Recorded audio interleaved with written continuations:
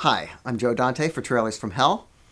There's a particular brand of movie in Japan called kaiju movies. Kaiju is a word that means strange beast or giant monster.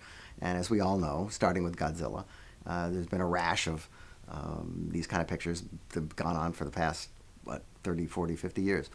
Godzilla, which was a big hit in America and all around the world, was the victim of an unfortunately fake sequel, which was put together by the Japanese on account of Godzilla had been killed pretty definitively at the end of the previous movie, and they wanted to do a series of other Godzilla movies, and so they resurrected Godzilla again, only he wasn't really Godzilla.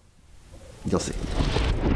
So the international success of Godzilla, Gojira in Japanese, led Toho Studios to mount a quickie sequel. And so they decided to introduce a new Godzilla-like Tyrannosaurus and add a new monster, Anguirus, who appears in a number of subsequent Godzilla movies.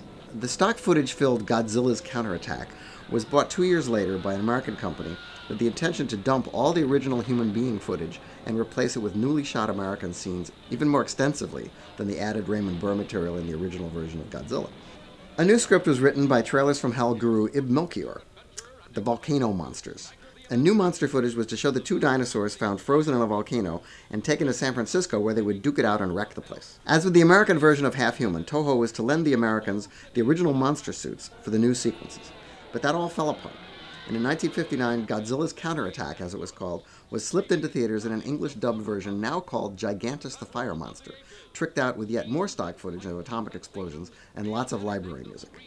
Godzilla's trademark roar has been replaced for the most part in order to pass him off as this new monster, Gigantis.